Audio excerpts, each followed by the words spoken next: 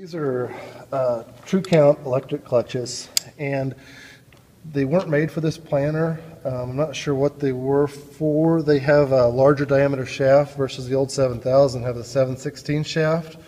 So all I did was buy an adapter that took it from the, I don't know what that is, 15/16 shaft or whatever, down to 7/16, and run a chain here from my top drive, which drives it. So it's actually the larger shaft going in, the smaller shaft coming out. And it was probably a day project, and really made a difference in an old planter, getting it some new technology. I did this the first year I had it. Oh, okay. I knew going to 12 row I have a lot of terraces, and I was getting out with a 6 row to turn off rows, and with a 12 row I was going to be on a tractor way too much, so I think row shutoffs were pretty much a requirement for me.